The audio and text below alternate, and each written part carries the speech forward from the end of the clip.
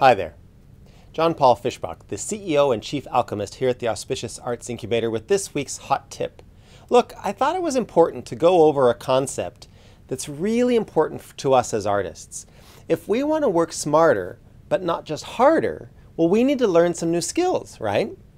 But in order to learn something new and have it change the way we work, we have to understand how it is that artists learn. So I want to revisit a tip that I gave you that was number 39, just to give you a little more background and the secret to how we learn as artists.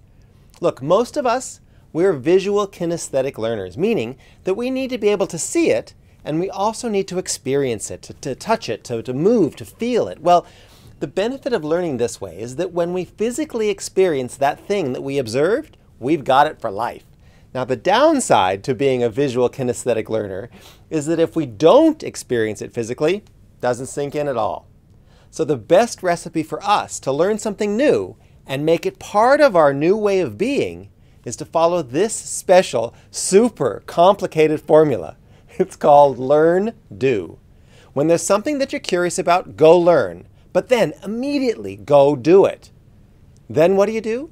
You go learn something else, and then go do that. Then you know what else you do? You go learn something else, and then you go do that. That's the way that we work. That's how we can be smarter.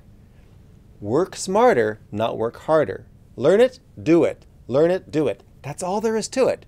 But it's important for us to know that. It's important for us to know that if we don't do it, it won't change the way we work, and we'll eventually forget it. Okay? So did you like this hot tip? Well, be sure and subscribe to the next one, and tell a fellow artist about us. If you want real practical help and support to thrive as an artist, check us out at auspiciousartsincubator.org.